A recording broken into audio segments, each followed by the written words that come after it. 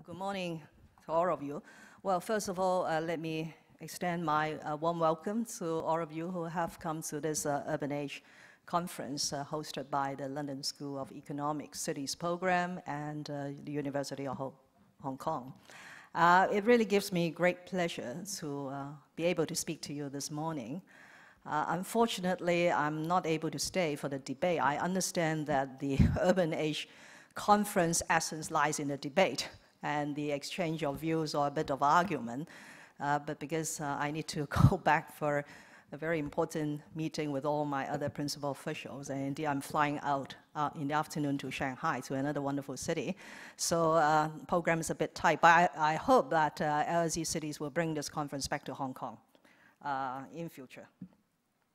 Where is my remote? Is this the remote? Okay.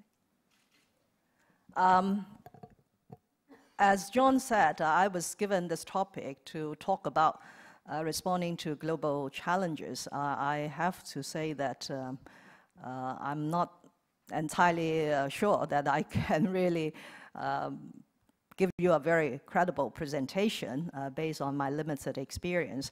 But what I will do in the next 20 or so minutes, and perhaps we have a bit of time for a few Q&As, is to share with you Hong Kong's experience and Hong Kong's experiment, especially in the last 4.5 years in my position as Hong Kong's Secretary for Development.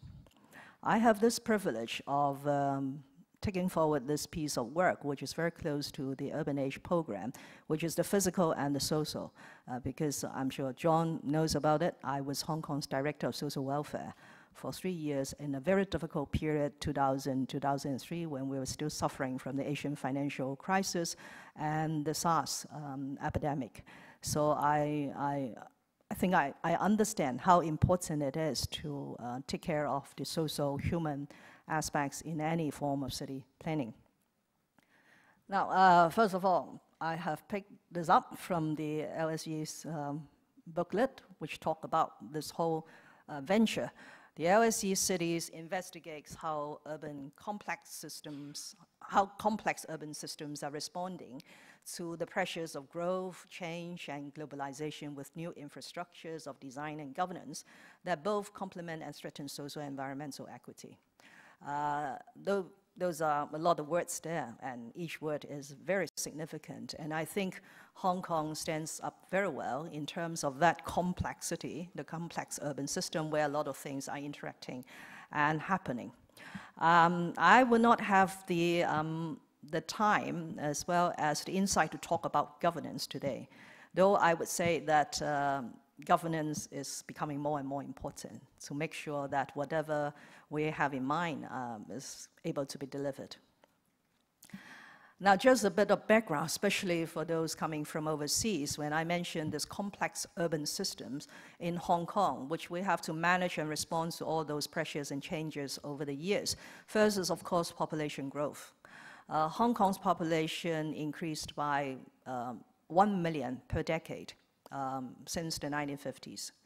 But into the year 2000, our projections are such that this sort of population growth will somewhat moderate.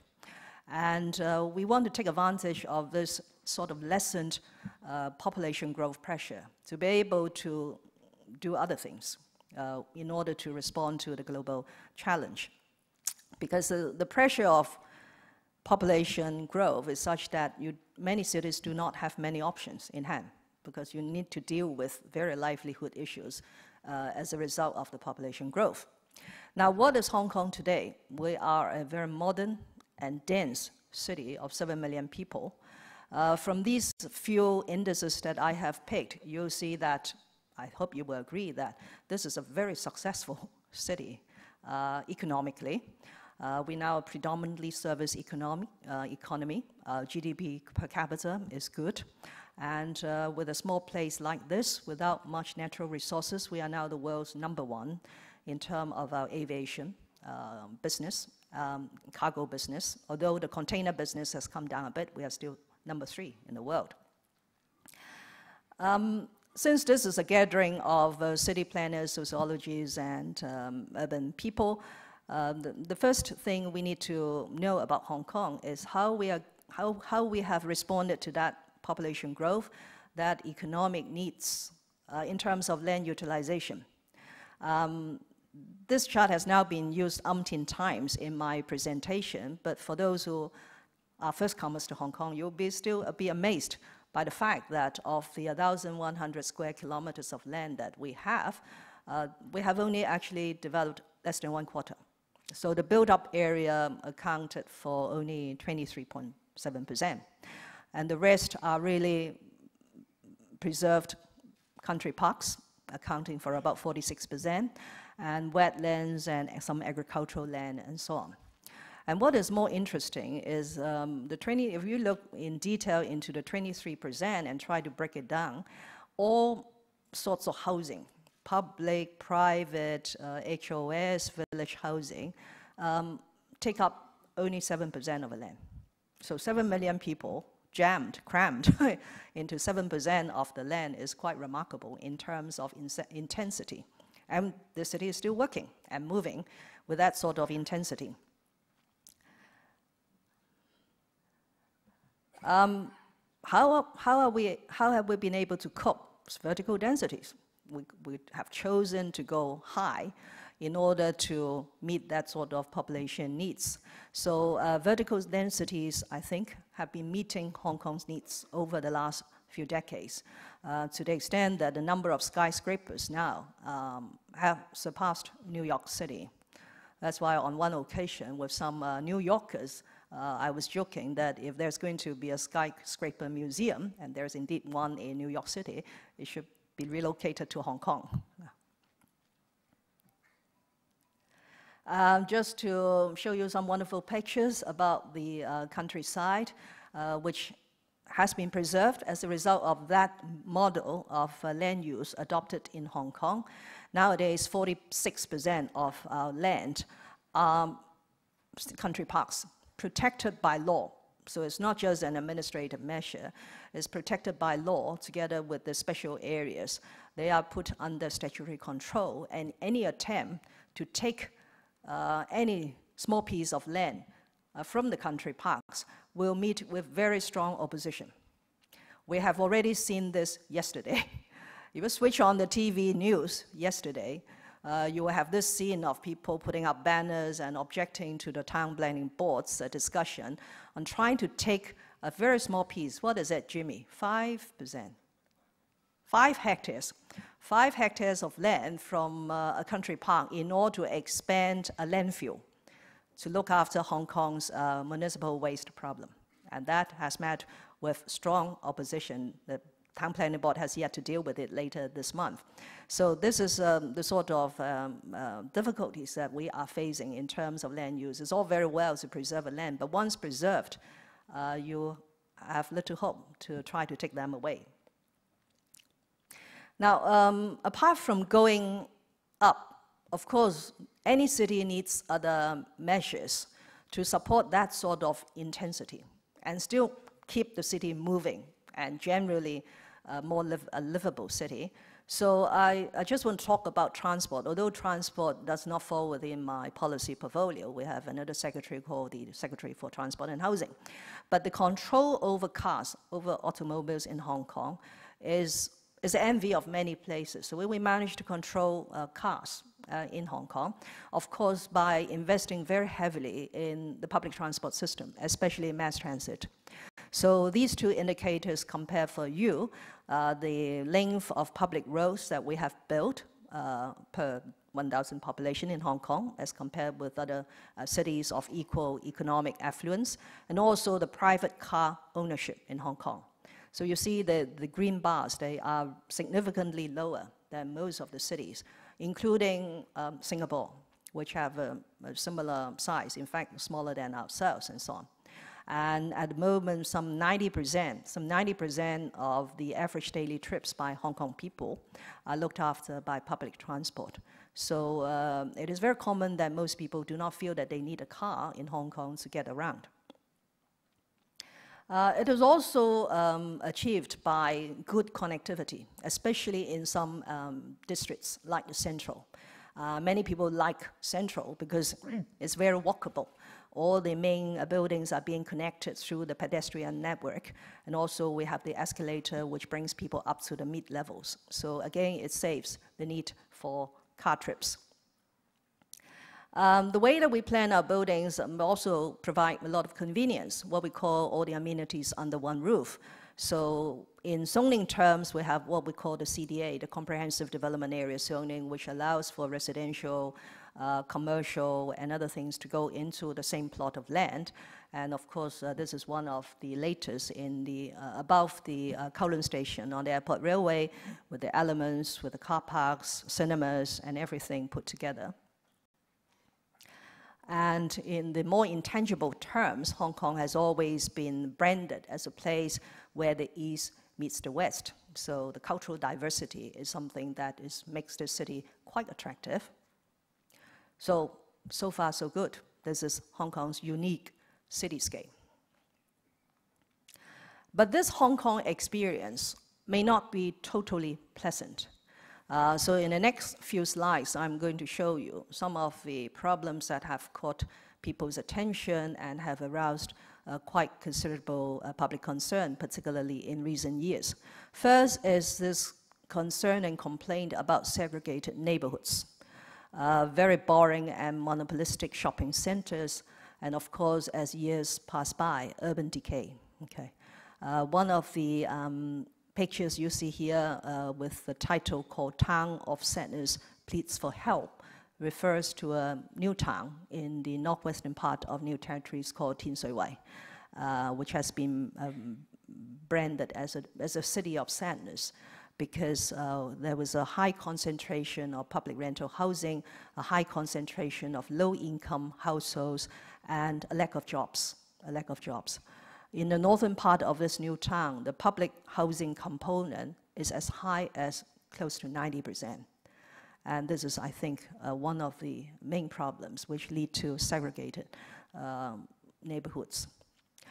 And you have seen elements with this all wonderful convenience all under one roof, but the outcome will be this sort of wall-like buildings, which I put it under the overwhelming power of economic pressure. I'm not shirking responsibility. The government has some responsibility to it because those are airport rail sites, and also the government manages to collect handsome premium from this sort of high-density developments.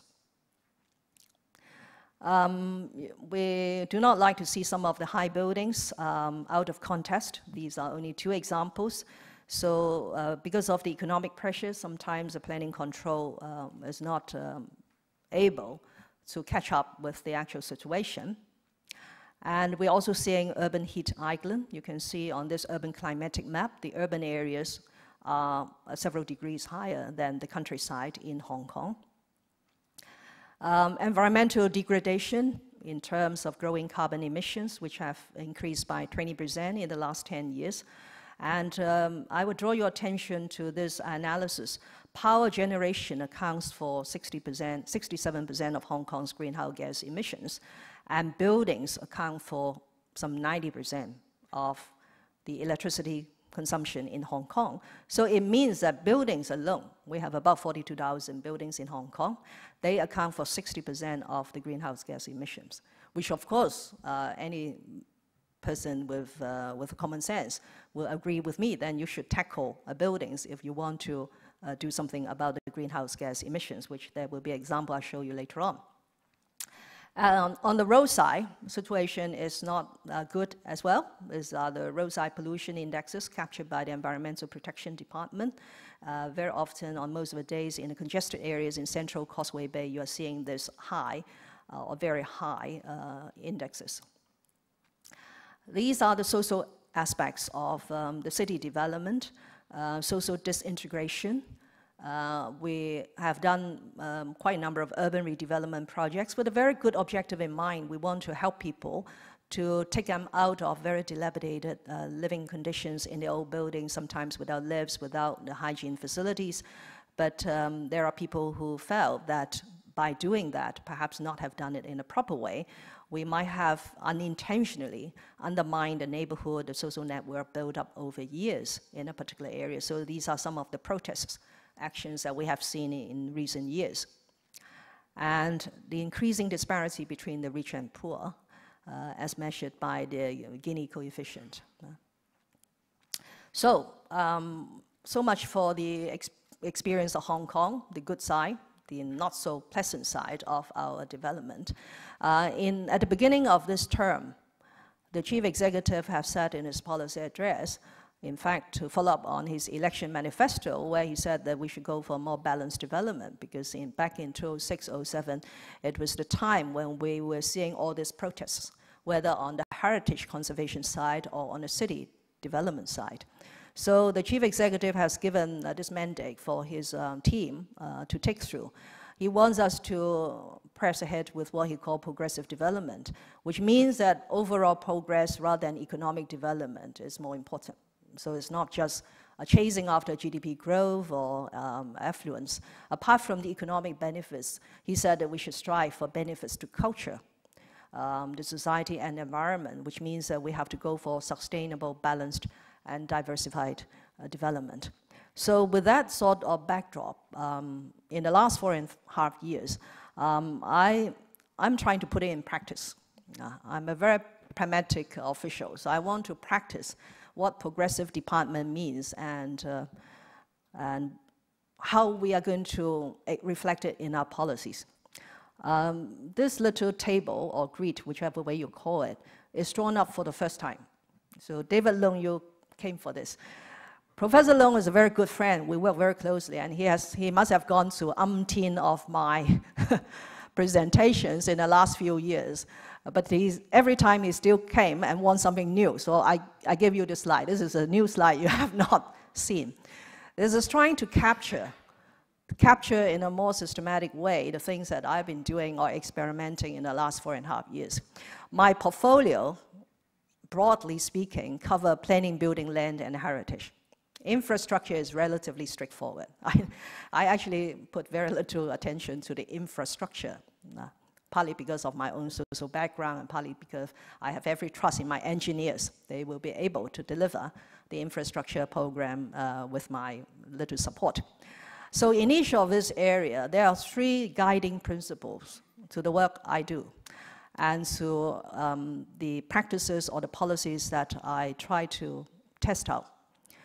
They are sustainability, livability, and humanity. Okay. So I try to slot in the things that I have done over these 4.5 years into these boxes. And I can take you through each one of those, but we don't have a time. So I have highlighted 4 areas, 4 boxes, which I'll briefly explain to you how the elements have been reflected in the policy. So in terms of building sustainability, I'm going to show you the initiatives and the policy we have rolled out to improve the quality built environment in Hong Kong.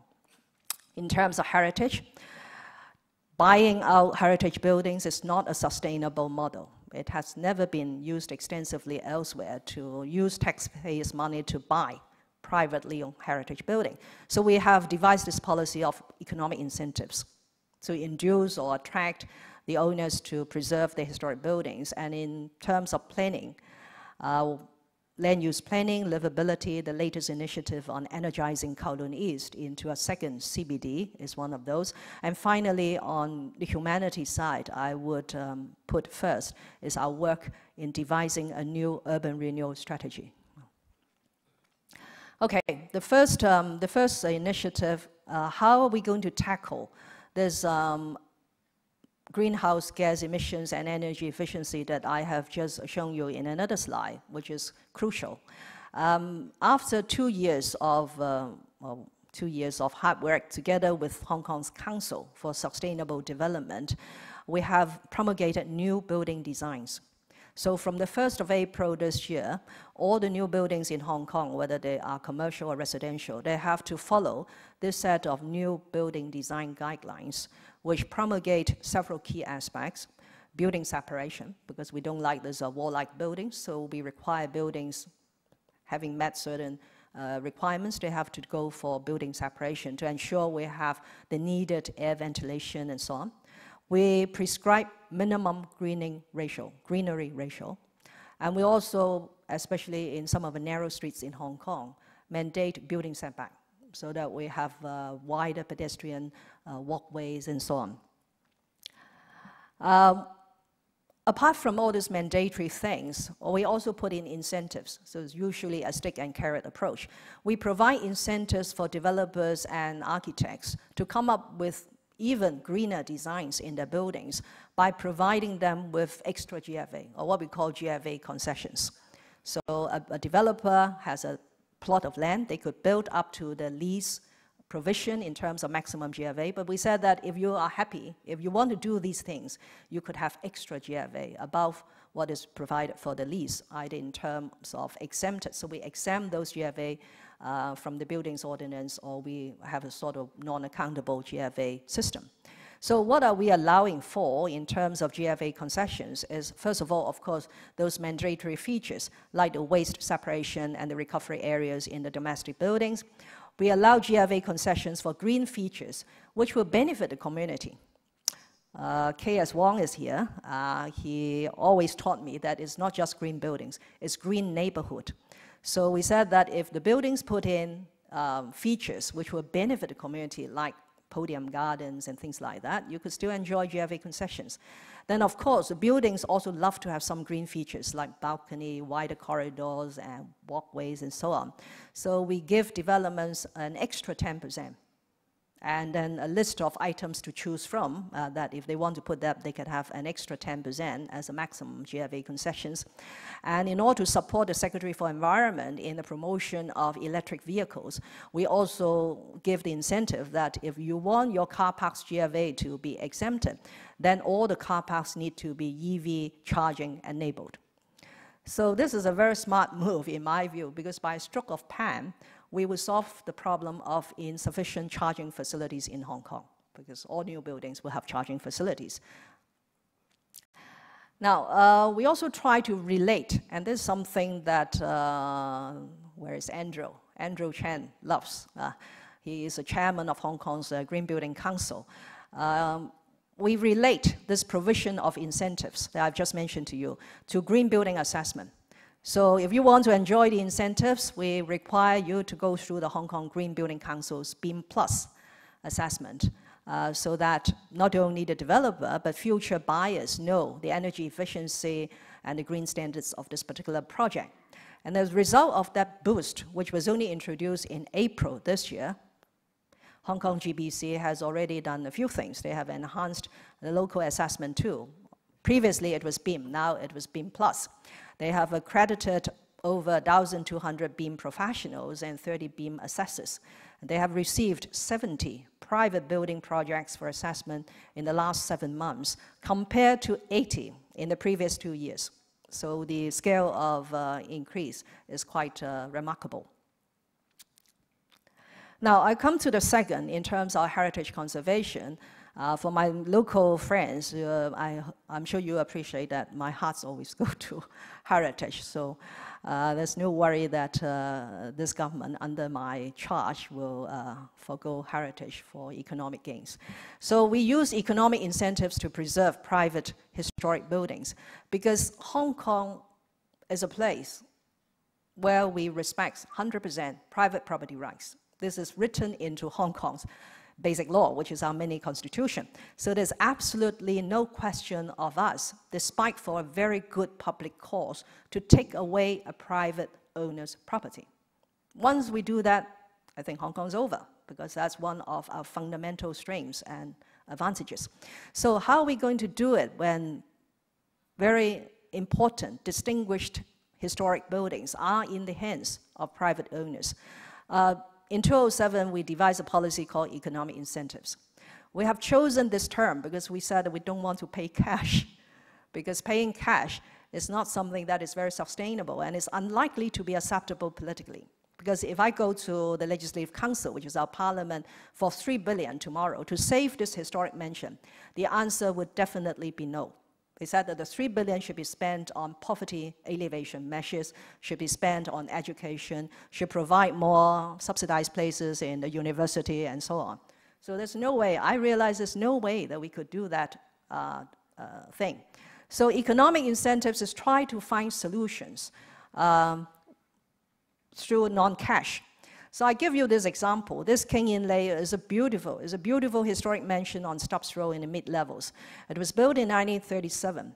And this historic mansion changed hands almost exactly when I took over. It was really a nightmare. I took over in July, and this mansion changed hands in August. So the new owner came in and wanted to demolish the building to build luxury villas in the mid-levels.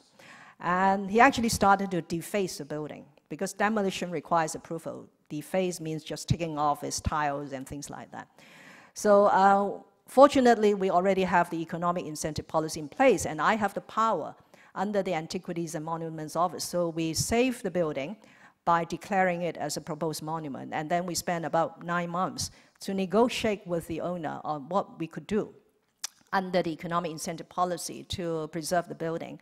And to cut a long story short, we did a land swap. So in the diagram below, the green-bounded piece of land is the historic mansion and the gardens and so on, beautiful. And the yellow-bounded site is a site that we swapped with them. So you would ask me, oh, Carrie, you are cheating. This is also money. The land is very valuable in Hong Kong. But my response is no, because this yellow site is not a piece of land that we normally will sell. It is just a green belt zone on a slope, okay? So what I have done through this policy is I force a debate in society that if you want to save this historic building, fine. Are you happy to sacrifice a piece of greenfield site, green belt site in Hong Kong? Because I could not do this administratively. The whole rezoning of a green belt for residential has to go through the statutory town planning board, which requires an extensive debate in society. But interestingly, on this particular occasion of rezoning, we got far more supportive representations than opposing. The only opposing will be the neighbors. They don't like another building in front of them. But by and large, this is a very well accepted and warmly received formula, because the taxpayers do not have to pay any money. And you'll be pleased to know that my land valuers are very vigilant. We actually collected a land premium from this land exchange. So $58 million have been collected from the land exchange, because there is some tricky parts in the land lease. So even by giving the piece of land to the owner, without giving him any extra plot ratio, the yellow line's GFA is exactly the same as the green site. The size, the GFA, the height of the building, everything exactly the same. But we still managed to collect a land premium out of the land exchange. We then asked the owner to spend money, and I think they have spent tens of millions of money to restore the old building which they have defaced.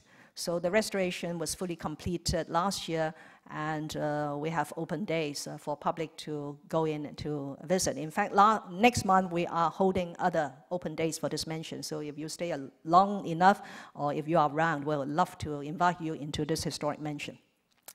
Another example of the economic incentives is one that we work with the CLP, the China Light and Power. This does not require my personal intervention to step in to use the law, because CLP, under the Kadoorie family, has a lot of memories with Hong Kong, and they want to do something which is in line with the Kadoorie family's legacy in Hong Kong. So, but they're also under shareholders' pressure to redevelop a very valuable site on Argyle Street. So they come up with this preservation cum development scheme, which again, despite some noises, has been approved by the town planning board. So they will build some residential blocks, but they preserve the old building, the clock tower, and they go further than that. They keep the clock tower to be managed by them as 2 museums. One will be an electricity museum, which is the first of its kind in Hong Kong, and the second will be a museum of Hong Kong's history, particularly riding on the Kadoorie family's history in Hong Kong. Now, the third initiative is the latest one announced last month, which we call Energizing Kowloon East, because Hong Kong needs to provide more quality office space to meet the increasing demand from our overseas companies and local companies. And Kai Tak in the 1960s was the airport, and supported by 2 adjacent industrial areas called Kwun Tong and Kowloon Bay. So this area has seen the heyday of Hong Kong in its manufacturing booming situation. Nowadays, Kai Tak has been relocated to Chek Lap Kok, and all our manufacturing has been relocated to the mainland. So we want to seize this opportunity when Kai Tak is now going into redevelopment stage to revitalize also the former two industrial areas. So together, this is what we call Kowloon East. Now, this is just a conceptual plan of Kowloon East. You see the runway there, you see the two adjacent industrial areas. Together, they are about 500 hectares of land. 320 in Kai Tak, which is virgin site. The government owns all the land, so it's easy. We just roll out the projects according to a plan approved by the Town Planning Board and the Chief Executive Council. The industrial areas will need some supporting policies and measures. For example, to incentivize the conversion of former industrial buildings and redevelopment and so on and so on. So this particular initiative is, I hope, a visionary one, which will be carried out in a more integrated and holistic manner. And we have characterized this initiative, a new CBD for Hong Kong, by 4 characters, or 4 letters, alphabets: connectivity, branding, design, and diversity. So ultimately, upon full development, we are talking about a CBD of 5.4 million square meters quality office space. For those of you coming from the United Kingdom, the Canary Wharf, which is a new CBD of London, is about 1.3 million square meters of land. And there are significant green infrastructure in this area. One is the first of its kind, a seawater district cooling system serving the Kai Tak area. And secondly is to put in an environmentally friendly linkage system. At the moment, we are conceiving an elevated monorail connecting Kai Tak all the way from the runway tip to the 2 industrial areas as well as other mass transit railway stations. Finally is urban renewal strategy. Again, this is a piece of work that some of you in the audience have helped us, including David, for over 2 years. We were very patient with this piece of work because we realized that a lot of people are not entirely happy with the urban redevelopment that we have done in the past, if I can show you some of the protests pictures. So in July 2008, we launched what we call a public engagement exercise with 3 stages. Each stage was accompanied by all these documents and public town hall meetings and so on. So the first stage was an envisioning stage just to sit down and talk about urban regeneration in Hong Kong. Then we move into actually public engagement with some policy analysis and options for people to choose. And finally, a consensus building. I'm very pleased to say that we did, despite all the divisive opinions and so on, we did manage to build consensus over such a contentious subject of urban renewal, to the extent that in February this year, we promulgated a new urban renewal strategy. All the recommendations have since been put into effect. With a mere 6 to 9 months, everything has been put into effect in strict accordance with the new urban renewal strategy. Just to give you a few key features in the new URS, one is we require ourselves to conduct early SIAs. So we don't just look at the building's conditions. We look at how it will affect the environment, the network, and the people. So SIAs have to be conducted at the outset before we actually have any idea of which building, which road, which block should be redeveloped. And I put very important on planning with the people. So in some of the old districts, we set up what we call DURF, District Urban Renewal Forum, to invite the people to formulate holistic urban regeneration plans for that particular district. The first one has been set up in Kowloon City. We give people choice. In the past, if we went in to acquire old buildings, we pay them cash.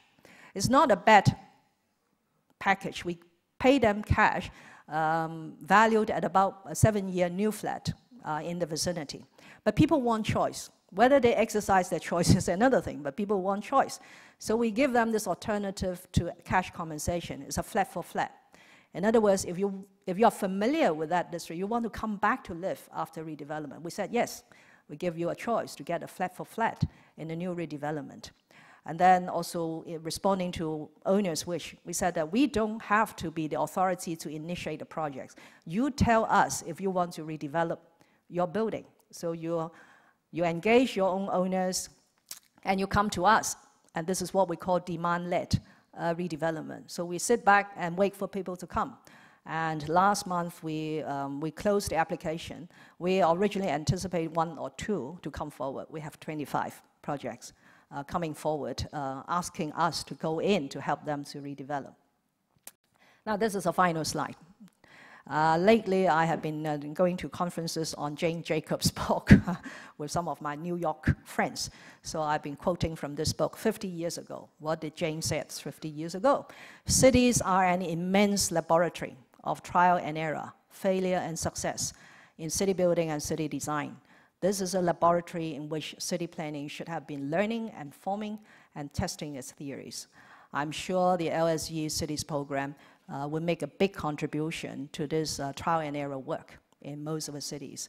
And I look forward to seeing more of you in taking forward these experiments in Hong Kong. Thank you very much.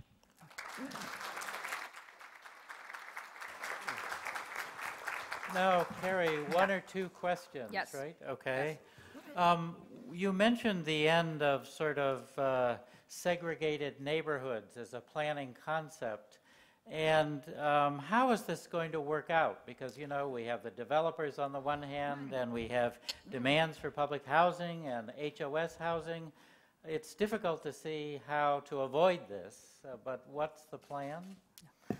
Well, although in Hong Kong, a lot of people dislike developers. On this particular thing, I don't want to blame the developers. It's a matter of land use planning, and it's a matter of policies. I mentioned about this Tin Shui Wai town because I do feel that it has some problem in terms of land use planning, in terms of policy. For those of you who have an interest to learn more about this, I will recommend you to read a report done by one of your colleagues, is that right? Dr. C.K. Law, the Department of Social Work in the Hong Kong University faculty. I actually commissioned this report back in 2008 to look at what has happened to Tin Shui Wai and resulting in all this sadness, segregation, and so on. He has done a little report, which not many people have read. I think it is on the website of the planning department. It's not just land use planning, it's not just spatial planning, it's also policies. It's also economic changes faster than any government could follow. Because it was planned in those days that we thought we still have industry. So Tin Shui Wai could be quite self-contained if we have industries, because we have set aside land for factories close to the residential. So there is also a mixed use. But unfortunately, when it was carried out, all the industries have gone. And then we have this pressure that John has mentioned about housing this growing population. So all the land supposed to be for mixed use, for business, turn into housing. And to make things worse, most of them have been turned into public rental housing. So there isn't that sort of mixed use and diversity that is needed to make a city without some of those problems that I have described. So I think the important thing really lies in the land use planning as well as the policy side. These days, the director in planning and myself, we have been advocating quite fiercely for mixed use, that areas must be planned with mixed use in mind, and preferably also even in terms of housing, there should be mixed housing rather than just public rental housing. Ricky? Carrie, one observation and one question, if I may. First of all, in your presentation, it became very clear to me that in describing the characteristic of vertical, convenient development, you have a system here which actually, in one way or another, generates a degree of segregation. I mean, I'd never really understood it as clearly as when you present. In other words, by simply having all the elements stacked vertically one on top of each other, from MTR upwards, you lose that horizontal glue, which in many ways is what Jane Jacobs and others have been talking about for some time. So that was interesting to see that and understand how that works. The question relates to your first statistic of 24% of land being built up and therefore the rest not being built up, and whether that has anything to do with the whether you know or whether you talk to your colleagues, as Christine yesterday had in a way provoked with Dr. Chow, some level of integration, whether that has anything to do with the high health, quality, life expectancy and other things. But you may have missed, but I know you read, that some of the research we've done with HKU shows very clearly that some of the residents in these high-density areas really do feel the pressure. Right? Simple question then is this. At what point would you release more land? Oh. I mean, in terms of these issues of health, at what point would you do that? Is there a point that well, it's not that we are hoarding land, not to release in the market. I have just briefly mentioned the difficulties to provide land. Okay. Last week, we launched another public engagement to engage the public, talk about new ways to form more land for providing housing needs, more spacious environment, and so on. And that has already immediately drawn some criticism. Why do you want to contemplate reclamation again, although it is definitely outside of the Victoria Harbour? So it is not a matter of when we would release land. It's a question of how we could build up land that we could release when there's a need. Okay. But of course, in the short term, this year have seen very aggressive land release program, land sale program, which is quite unprecedented. We have sold one piece after another in order to meet the housing target as well as the demand from various ways. But I just want to comment on your first observation. I think with those stack-up developments and all these rail projects, and it cuts both ways. Of course, it's always very convenient to develop property developments above railway stations. It contributes to that efficient public transport, control over the automobiles. But what we have lost as a result is the streets and the human scale. I will leave it to Jimmy, the Director of Planning, to talk to you in greater detail later on. Jimmy will have another session on the planning side.